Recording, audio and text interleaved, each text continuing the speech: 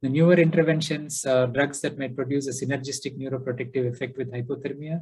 You may have anti-excitatory or anticonvulsant drugs like phenobarbital and xenon.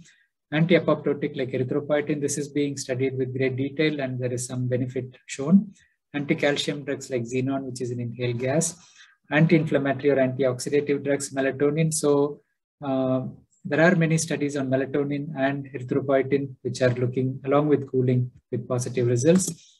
You have neurorestorative. Erythropoietin has some neurorestorative function as well, and mainly it's a cord blood and mesenchymal stem cells.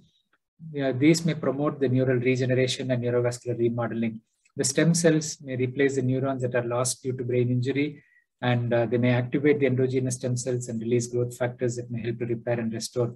There are some useful data from China which show benefit, but it's still in the experimental stages. You may instill the stem cells intranasally, and they may go through the oligodendrocytes into the brain and help with this